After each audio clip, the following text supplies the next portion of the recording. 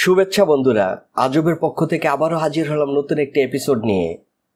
আজ আমি আপনাদেরকে এমন 10 বিলিয়নিয়ারের কথা শোনাবো যারা শীর্ষ ধনী থেকে একেবারে নিঃস্ব হয়ে গিয়েছিলেন, নিজেদের সব সম্পদ হারিয়ে হয়েছিলেন দেউলিয়া। তার আগে যথারীতি আপনাদের কাছে অনুরোধ, ভালো লাগলে ভিডিওটিতে লাইক দিবেন, আর যদি আমাদের চ্যানেলটি সাবস্ক্রাইব করা না থাকে তাহলে অবশ্যই সাবস্ক্রাইব করে নেবেন।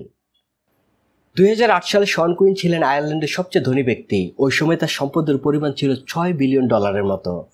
2011 সালে মাত্র একটি ভুল সিদ্ধান্তের কারণে তিনি নিঃস্ব রিক্তে পরিণত হন। তিনি তার পারিবারিক সম্পদের 25% ইনভেস্ট করেছিলেন অ্যাংলো আইরিশ ব্যাংকে, যার পরিমাণ ছিল $2.8 বিলিয়ন। কিন্তু ওই সময় চলা অর্থনৈতিক মন্দার কারণে অ্যাংলো আইরিশ ব্যাংক দেউলিয়া হয়ে যায়।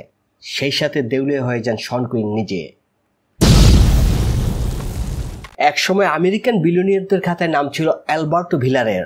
2001 সালে তার সম্পদের পরিমাণ ছিল $1 বিলিয়ন। তিনি অপেরা ব্যবসায়ী ছিলেন। তিনি ধনী থাকা অবস্থায় $2050 মিলিয়ন বিভিন্ন অপেরা শিল্পে দান করেছিলেন। তার একটি ইনভেস্টমেন্ট ফার্ম ছিল, কিন্তু তিনি সেই ইনভেস্টমেন্ট ফার্মকে কাজে লাগিয়ে বিভিন্ন অসাধু ব্যক্তির কালো টাকা সাদা করতেন। এর বাইরে তিনি শেয়ার বাজারে প্রতারণা ছাড়াও আরও অনেক প্রতারণায় জড়িত ছিলেন, কিন্তু এসব প্রতারণার জন্য তিনি এক বিন্দু ছাড় পাননি। আমেরিকার প্রশাসন তাকে ধরে ফেলে এবং 10 বছরের জেল দেয়। একই সাথে তার সব সম্পত্তি বাজেয়াপ্ত করা হয়। সব কিছু হারিয়ে তিনি হয়ে যান নিঃস্ব। সাবেক ফুটবলার বিজয় গোলফার গাডম্যানসন পানীয় ব্যবসা করে অনেক টাকা কামিয়েছিলেন। তিনি ওয়েস্ট হাম ফুটবল ক্লাবের প্রেসিডেন্ট ও মালিক ছিলেন এবং আইসল্যান্ডের ল্যান্ডস ব্যাংকিং ব্যাংকেরও মালিক ছিলেন। তিনি আইসল্যান্ডের ইতিহাসে দ্বিতীয় ব্যক্তি যিনি তার সম্পদের পরিমাণ বিলিয়নের উপর ক্রস করেছিলেন। 2008 সালে অর্থনৈতিক মন্দায় অনেক ব্যাংক দেউলিয়া হয়ে যায়। ওই সময় তার ব্যাংকও দেউলিয়া হয়ে যায়। এর পাশাপাশি তিনি ব্যাংকের হিসেবে কিছু নয়ছয়ের আশ্রয় নিয়েছিলেন, যার জন্য তাকে কোর্টের আদেশে প্রচুর টাকা জরিমানা দিতে হয়। 2008 সালের মার্চ মাসে ফোর্বস ম্যাগাজিন গাডম্যানসনকে পৃথিবীর শীর্ষ ধনীদের তালিকায় স্থান দিয়েছিল। কিন্তু দুঃখের বিষয়, ওই বছরেরই ডিসেম্বরে ফোর্বস ম্যাগাজিন আবার যখন শীর্ষ ধনীদের হালনাগাদ প্রকাশ করে, তখন দেখা যায় সব সম্পদ হারিয়ে গাডম্যানসন একজন দেউলিয়া ব্যক্তি। প্যাট্রিশিয়া ক্লুজ নিজে কোনো সম্পদ অর্জন করেননি। তিনি বিয়ে করেছিলেন বিলিয়নিয়ার জন অর্নার ক্লুজকে, যিনি কিনেছিলেন আমেরিকার শীর্ষ ধনীদের একজন। তারা বিয়ে করেছিলেন 1981 সালে, কিন্তু 1990 সালে যখন তাদের বিবাহ বিচ্ছেদ হয়, তখন প্যাট্রিশিয়া তালাকের কারণে জন অর্নারের কাছ থেকে $1 বিলিয়ন পান। এর পাশাপাশি তিনি প্রতি বছর ভরণ পোষণ বাবদ আরও $1 মিলিয়ন পেতেন। প্যাট্রিশিয়া ওই টাকা ভিনিয়ার্ড কোম্পানিতে লগ্নি করেন এবং বেশ সাফল্য পান, কিন্তু অতি তাড়াতাড়ি ব্যবসা বিস্তার করতে চাওয়ার কারণে এবং রাতারাতি আরও বেশি ধনী হওয়ার লোভে তিনি ব্যবসায় দারুণ মার খান এবং দেউলিয়া হয়ে যান। আর তার ভিনিয়ার্ড কোম্পানিটি কিনে নেন যুক্তরাষ্ট্রের বর্তমান প্রেসিডেন্ট ডোনাল্ড ট্রাম্প। আমেরিকান ব্যবসায়ী স্যাম ওয়াইলির কোম্পানিতে একসময় হাজার হাজার কর্মচারী চাকরি করত। তিনি বিলিয়ন বিলিয়ন ডলার ইনকাম করেছিলেন রেস্টুরেন্ট, রিটেল আর টেক কোম্পানি দিয়ে। তিনি $67 মিলিয়ন চ্যারিটিতে ব্যয় করেছিলেন। তিনি যখন তার ক্যারিয়ারের পিক পয়েন্টে ছিলেন, তখন ফোর্বস ম্যাগাজিনের বরাতে জানা যায় তার সম্পদের পরিমাণ ছিল $1.1 বিলিয়ন।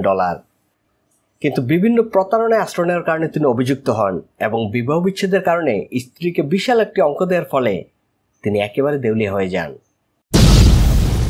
জার্মানির এক সময়কার জনপ্রিয় ফার্মাসি চেইন স্ল্যাকারের মালিক ছিলেন অ্যান্টন স্ল্যাকার। তিনি একসময় ছিলেন একজন কসাইয়ের সহযোগী। সেখান থেকে তিনি বিলিয়নিয়ার হন।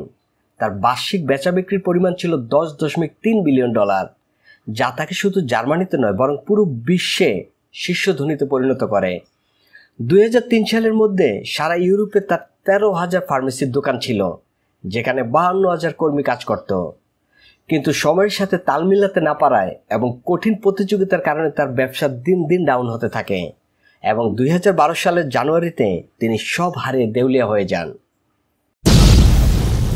রবার্ট অ্যালেন স্ট্যানফোর্ড ছিলেন অ্যান্টিগুয়া এবং আমেরিকার দ্বৈত নাগরিক। তিনি টাকা বানিয়েছিলেন রাজনীতি করে। 2012 সালে তার সম্পদের পরিমাণ ছিল $2 বিলিয়ন, কিন্তু তিনি চক্রান্ত ও দুর্নীতির কারণে জেলে যান এবং পুলিশ তদন্তে বেরিয়ে আসে তিনি প্রতারণা ও জুচ্চুরির মাধ্যমে $7 বিলিয়ন আয় করেছিলেন। তিনি বর্তমানে জেলে আছেন এবং তাকে 110 বছরের জেল দেওয়া হয়েছে। ব্রাজিলের এক সময়কার শীর্ষধনী আইকা বাতিস্তা জার্মানির মেটালজিক্যাল ইঞ্জিনিয়ারিংয়ে পড়াশোনা করেছিলেন।